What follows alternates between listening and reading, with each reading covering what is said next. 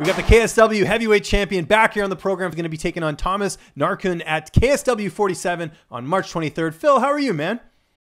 I'm great, man. Thanks for having me on the show again. Of course. It's always good talking to you. We can always talk some video games. There's always lots to talk about with you. And I know you were in America recently training at American Top Team. I saw you got back recently. Just right off the bat, how good does it feel to be back home and see your kids? Oh, great. I mean, the training was second to none, but I was so glad to get back home, so glad, miss the kids, miss the stupid dog and everything, Yeah, no, it's always good to get back to the family. I can relate, especially I recently was traveling, so it's good to just be back on home base. But at American Top Team, we'll start there. One of your teammates, Junior Dos Santos, got a pretty impressive win this past weekend over Derek Lewis. Seeing him, get a win like that, does that add a little bit more motivation to your fight camp as well? Just, seeing him, a guy that you train with, get a big win like that? Oh, yeah, it's great, and there's a load of good guys at the gym, but Junie's a nice fella as well, It's not what you think of him. You think of him as like some sort of like badass type, serious badass, but he's like a joker and a nice fella and like a good training partner, so it's great to see him get the win. We'll talk about camp in one sec, but I got to talk about your last fight. It was back in October, KSW 45. You get that key lock over Carl Beddorf. Just how happy were you not only getting another win, but another finish, man? You're on a roll lately. Yeah, I feel great at the minute. Like I said, since I beat those anxieties. And honestly, this camp, like going away to train, I'm so fit. I'm feeling so good, so going to be another finish, I think. Yeah. And we'll, obviously a great opponent here in Narkun, who's 16-2. But one thing I noticed when I was checking out your social media, I know you use CBD oil. How much does that help with, your anxiety and everything else? Because there's a lot of benefits. I actually take it myself. Oh, do you know what? It's fantastic.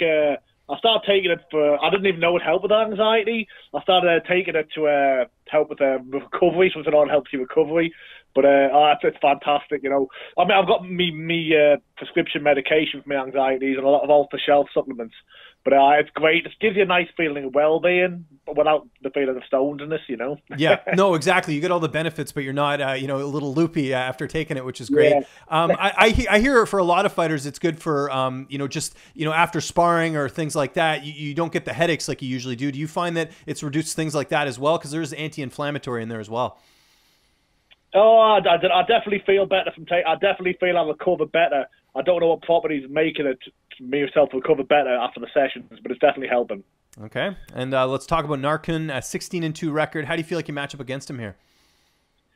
Oh, I think I'm just better than him, and I'm bigger than him. Like he's a tricky fella, and off the back guard player. It's hard to train for because nobody does that shit anymore. But the reason nobody does that shit anymore is because it doesn't work against good guys. ZK Velasquez like butt scoot towards people pulling guard and shit. You know what I mean? You scramble up and you get a top position, especially against the heavyweight. So I think he's got to be dangerous. But I think the way he wins, if I make a mistake, which I won't make a mistake, and if I do, I'll just bloody pile drive him or something because I'm massive. Okay. Yes, exactly.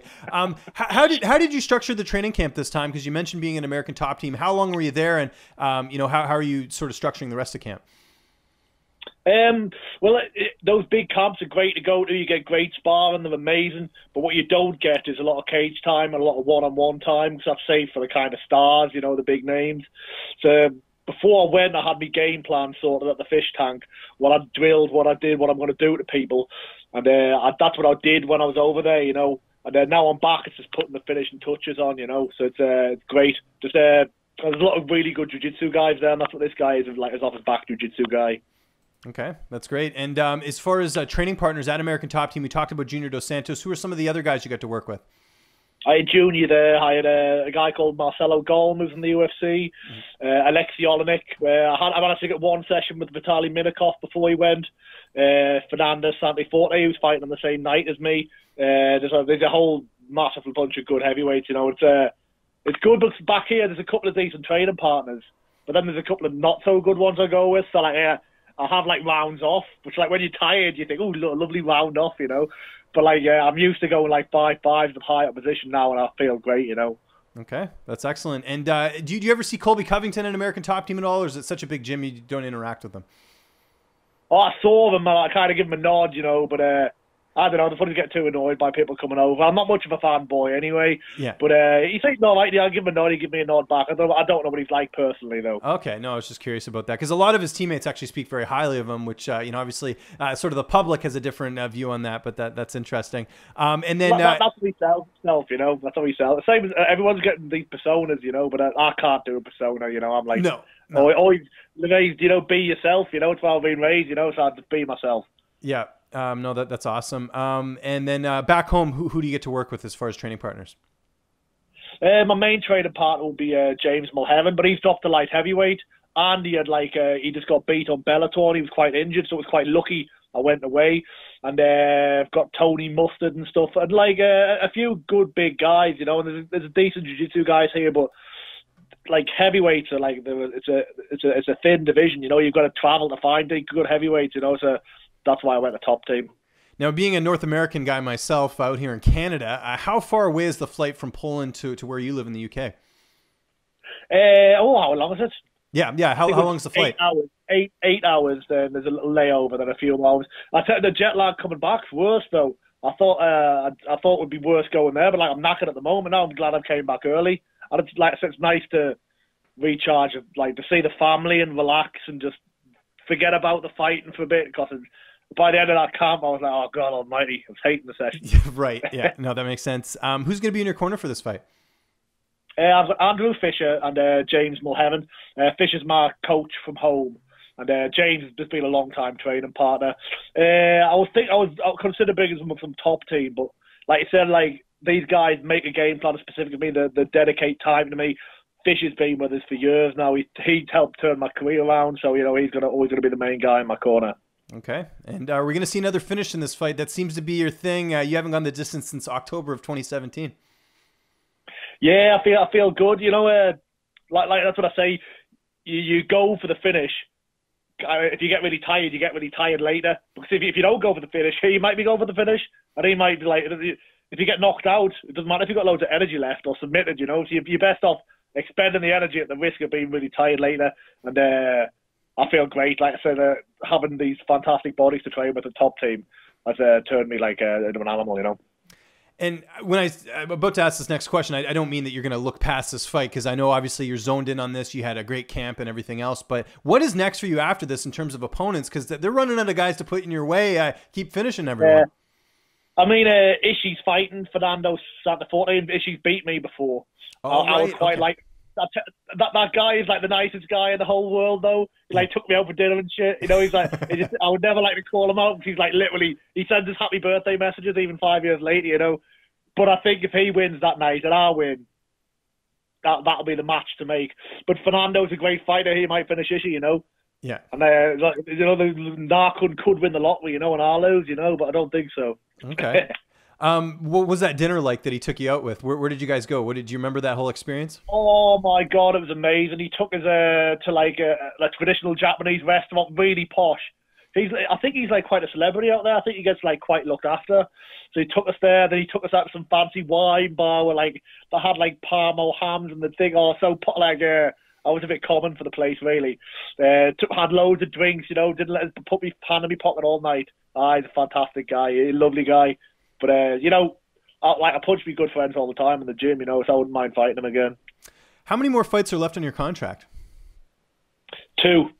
So, should be up this year. But I'll go where the cash is, though, because I've got a family and stuff, But KSW pay well, and they've been very good to us. It would have to be a good offer for me to leave, Yeah, no, I hear you on that. I mean, because I was going to ask, this run, if you keep this up, you're going to be a highly sought free agent. I'm sure KSW would show you the cash, but do you think there's ever a chance we would see you back in the UFC? Because they could use some heavyweights right now. They're doing a lot of rounds of UFC standard heavyweights over there, and that's performing extremely well. I know I fucked it up the first time. I know I've got a good run in it. I could fight for that title. I could take that title, and I know I could. But, it's risky, But I think I would like one more run at it, I do. But we've got to see what the family thinks and what the cash is like. But if you want loads of cash, the UFC is where you got to get the loads and loads of cash, isn't it? Right. But we'll see. But like I said, I'm a heavyweight. I'll last till I'm 40, so it doesn't have to be just yet, you know. Yeah, no, I hear you on that. Before I let you go, what's on the deck for video games? You getting into much time? I don't know if you played any when you were out in the States. Oh well, I bought my emulator, but I didn't bring my pad thing. It was a nightmare. So, but I bought a Nintendo Switch. I played. What did I play? Had Dead Cells. Then I did Groove War. Then I did the new Zelda. What's it called? Breath of the Wind or Breath of the Wild. And it was fantastic. I must have done 70, 80 hours on it. But there's like all the guys there, they're fantastic, but they're all Brazilian and Russian, you know. Like it was like I wasn't really knocking about with anybody. I just kind of played Zelda for like 5 weeks solid. Right, yeah. It's probably a safer move. I couldn't bear the sight of any more Zelda at the moment, you know. But I did the expansions. It was a great game. Good stuff, man. Well, we're looking forward to this card. Another stacked event coming up here March 23rd. It is KSW 47. Phil, I always appreciate you taking the time, man. Just remind people where they can find you on social media, and if you have any sponsors or shout outs, the floor is yours, man. All my handles over social media are Phil DeFreet MMA. You can watch me on KSW TV, and I've got my own /reseller thing. I'd like to thank Pitbull Sports, Fitness 2000, Premier Nutrition, TFT, and the Happy Hemp Co. And just thanks for having us, mate. You know, it's been a good show. Thanks.